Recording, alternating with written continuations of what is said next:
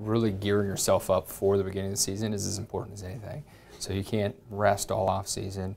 Obviously, there's some value to a short period of rest after the season concludes, but you want to make sure you have time to acclimate your body to the increased demands you're going to be putting on it when you get to training camp and on into the regular season. So I think really amping up for that to avoid overuse injuries. You know, things like hamstring strains can oftentimes be avoided if you've prepared appropriately to begin practice. So acclimatization, you know, preparing for the season is as important as anything.